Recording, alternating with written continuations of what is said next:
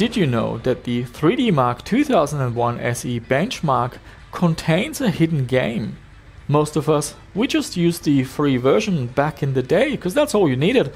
You ran the benchmark, you got a score, you could compare it with tests in the media or with your friends or after upgrading your video card. But if you bought a license and unlocked the full version, you get access to a little game.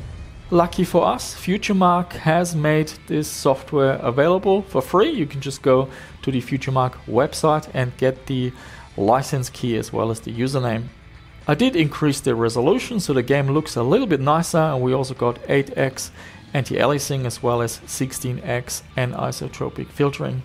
The game is very simple. You get to play what you can see in the benchmark in the first two scenes. So yeah, I think this is pretty neat.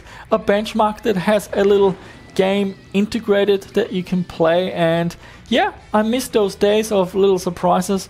I still think the 3DMark 2001 SE is the best 3DMark benchmark. It has a huge variety of different scenes and looks absolutely stunning even to this day.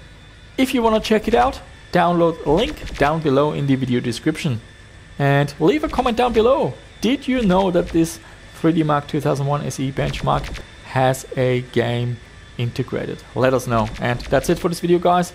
Thanks for watching, and I shall see you soon with another one.